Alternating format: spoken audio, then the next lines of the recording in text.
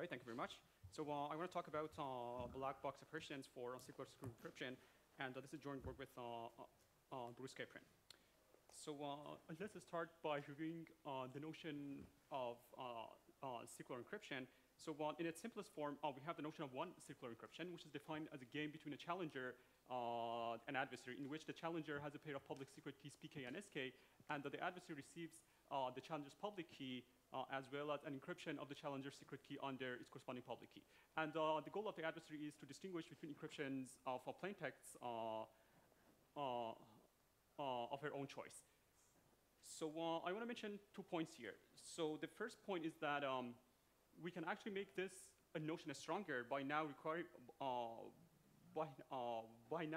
the adversary to actually distinguish between encryptions of secret keys and encryptions of fixed plain texts. But since one of our goals is to prove separations where the target notion is secure encryption, if we make the target notion weaker, our results will be stronger. So the second point that I want to mention is that it will be actually important how the secret key is encrypted, namely whether it is encrypted bit by bit or as blocks of bits, or whether it is encrypted as a whole. And it turns out that the first 2 cases are the 2 most difficult cases to handle. And it also, as I will tell you later, the third case can be very easily handled. I will tell you what I mean by that. All right, so more generally, we have the notion of T secure encryption, in which the challenger now has T pairs of public secret keys, and the adversary receives all the underlying public keys as well as an encryption of each secret key under its next public key in a secure fashion. Okay, and everything remains the same from this point on. All right. So the question that is raised is that whether we can base T secure encryption on CPA encryption. And it turns out that for the case T equals 1, and for the full-length case, namely the case in which we can encrypt the secret key as a whole, there is a simple construction in the literature that will work with respect to any CPA encryption that has a syntactic property. And the idea is essentially that if you want to build the encryption algorithm E prime out of E on plaintext X and the public key PK, we first somehow check that whether X is a secret key of PK or not. And if it is, we will encrypt a safe plaintext under PK. And if it's not, we will just encrypt X itself. And this way, we will reduce encryptions of secret keys to encryptions of safe plaintexts under the basis scheme. And the question that remains is that how we can actually do this check in polynomial time.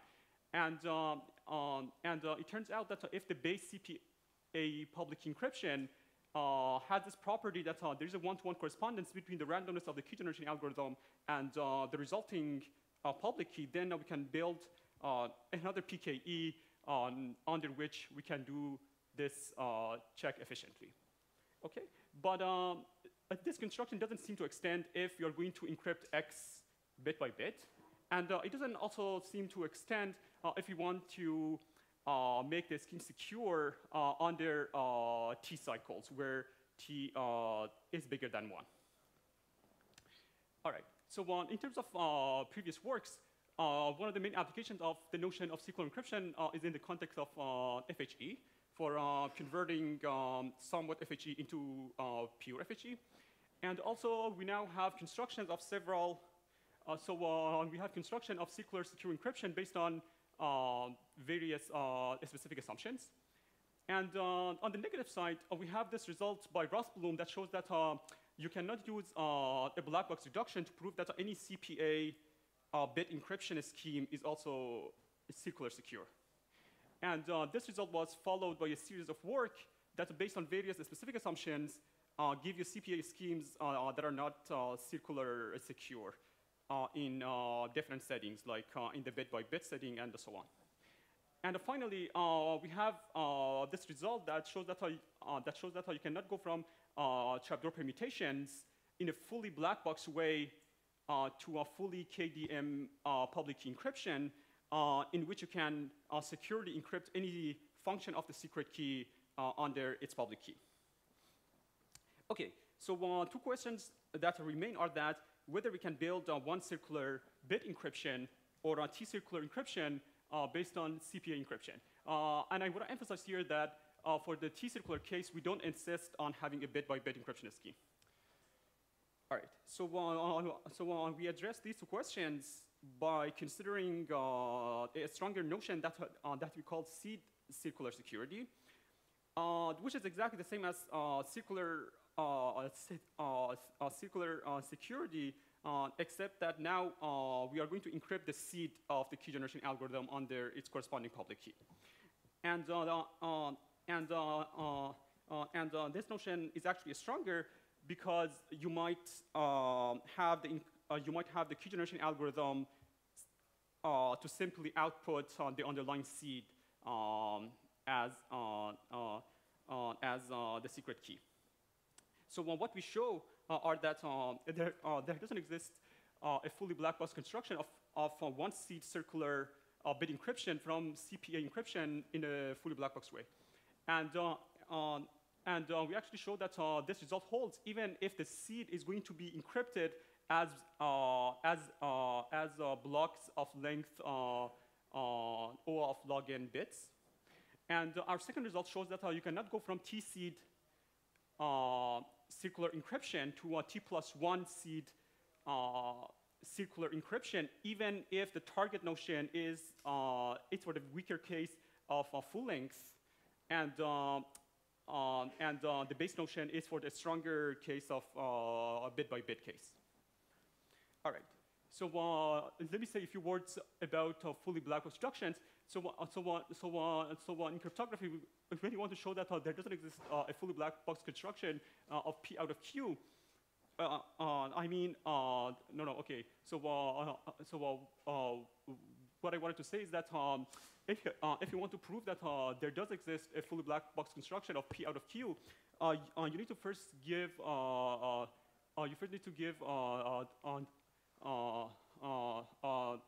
black box construction algorithm,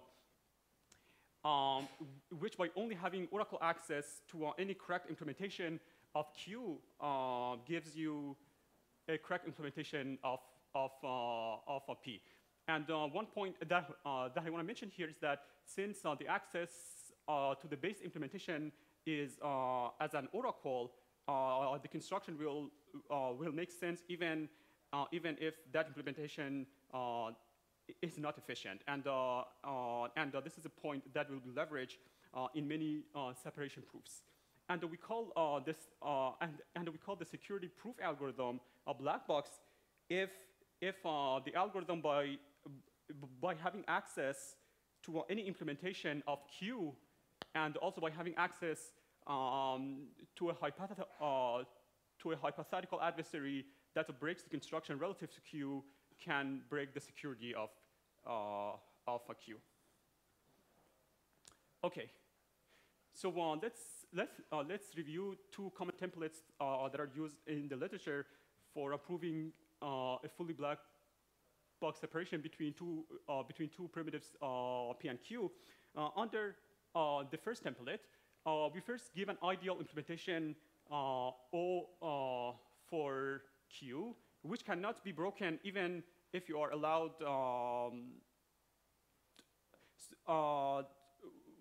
which cannot be broken if you are only going to make a polynomial number of queries to O. And even if you're allowed to make expensive offline computation.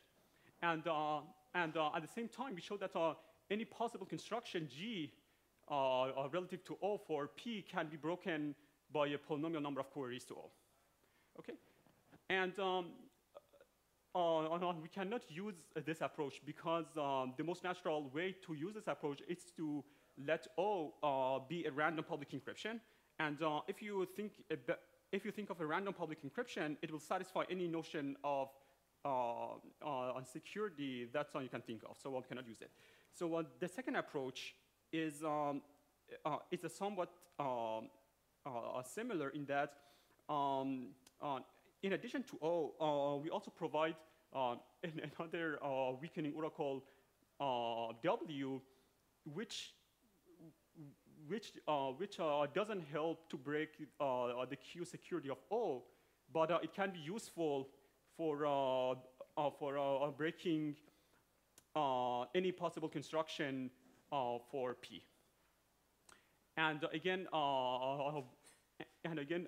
we were not able to use this approach. So our separation template follows the template of Gertner et al. From '01, and the idea is that basically for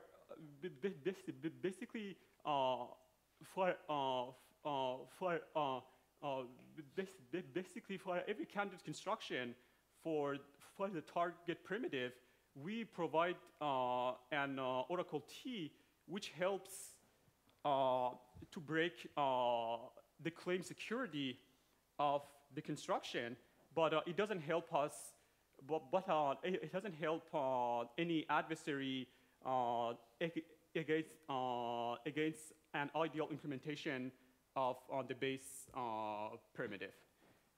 So let me tell you that's how the ideal base implementation GED is sampled. It is very easy. So we sample the key generation algorithm and the encryption algorithm at random, and then we define the decryption algorithm accordingly. And we also define two side oracles that we will use in our proofs. So the oracle U will decrypt ciphertext relative to public keys, also outputting the underlying randomness. And the oracle W basically checks that whether a given public key is valid or not. And I want to emphasize that in our security proofs, we will not let the adversary to have unrestricted access to U. Okay, so now let me tell you how the oracle T works. So the most natural approach for defining T would be to let T accept inputs of a claim public key as well as a claim bit-by-bit encryption of PK's seed under PK itself. And the T can work by first decrypting the bit ciphertext relative to a matching secret key for PK, and then rerun the key generation algorithm to see that whether we will get PK back. But there are two problems with this approach. The first problem is that the adversary against the base scheme GED, which also has oracle access to T, can use T in any possible way, right? So it may not call T on a valid PK, and we cannot simply check for the adversary that whether a given PK is valid or not, because it will give the adversary a lot of power. And the second problem is that how we can simulate access to T. What I mean by that is that we want to prove that the access to T can be simulated by having oracle access to some safe oracles that do not hurt the CPA security of a GE and D. So our approach it starts by first resolving this problem. So what we do is that the oracle T is going to perform the decryption not relative to O, but relative to some related O twiddle, under which PK is indeed a valid public key. And also, O twiddle is close enough to O in the sense that if you perform random encryptions of bits, once relative to O and once relative to O twiddle using the same randomness, then with high probability, you will get the same output. And this will guarantee that if the inputs to T are correctly formed, then we will get the correct decryption result. So now let me tell you that how we can actually form such an oracle O-twiddle from O. So we want to have an oracle O-twiddle that has these properties. So what I'm going to do is that, oops. So okay, so I'm going to first sample a set of query response pairs QG in offline mode such that PK is a valid public key relative to QG. And then I will somehow superimpose QG on G. Okay, so I will tell you what I mean by superimposing, and I have just changed the key generation algorithm. So I will keep the encryption algorithm the same, and I will tell you that that's how we can define the decryption algorithm. So since E-twiddle is the same as E, so we will obviously have this property. So let me tell you very quickly how superimposing works. So suppose that you want to superimpose a set of query response pairs under G. Oops. So suppose that you want.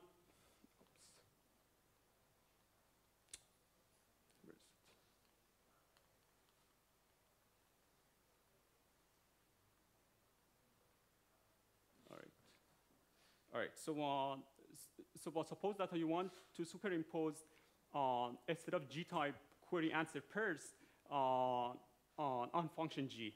So we define the function G-twiddle to behave as QG if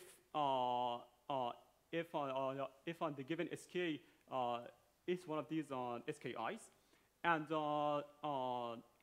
otherwise we will let it behave as G. Okay. So now I have told you that how we can define the oracle O-twiddle. So now I can give a more general picture of the oracle T. So we first sample a set of query response pairs such that relative to this set, PK is a valid public key, and then we superimpose this set on the base oracle O to get O-twiddle, and then we perform the decryption relative to O-twiddle to get S, and then at the end we are going to do an additional check, which will make sure that the oracle T is simulatable under some safe oracles. And the idea is basically that we are going to run the key generation algorithm under S to see that whether we get PK as an output, and then we will check that whether all valid public keys that are embedded in the set QJ are going to appear during this execution. So, and then we'll have two theorems that will show that the oracle T is useful for breaking the one seat security of the construction, but it's not helpful for breaking the CPA security of base SE. So I'm running out of time, so I don't have time to go over the ideas of the tools. So let me summarize. So two main open problems that will remain are that whether we can separate the standard SQL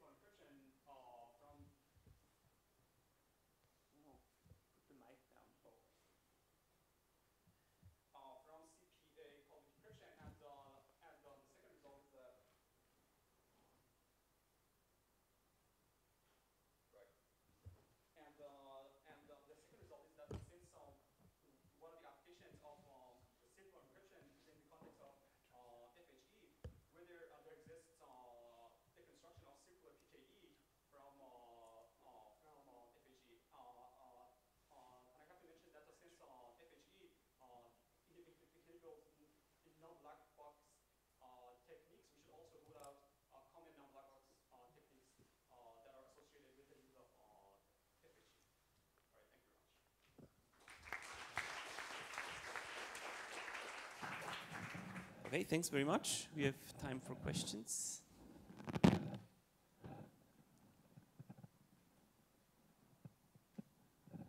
Okay, so maybe let me ask one. So you showed the separation from the seed circular. Yeah. So is this because you can't prove it for the normal circular? Or Right.